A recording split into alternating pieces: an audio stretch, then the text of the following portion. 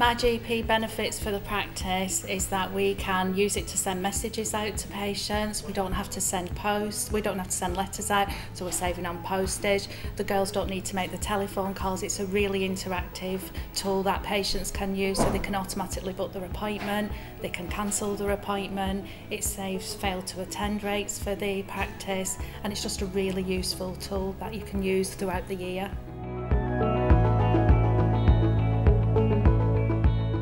Okay, so Lancashire and South Cumbria have been working together to try and enable digital solutions to support people to manage their health and well-being.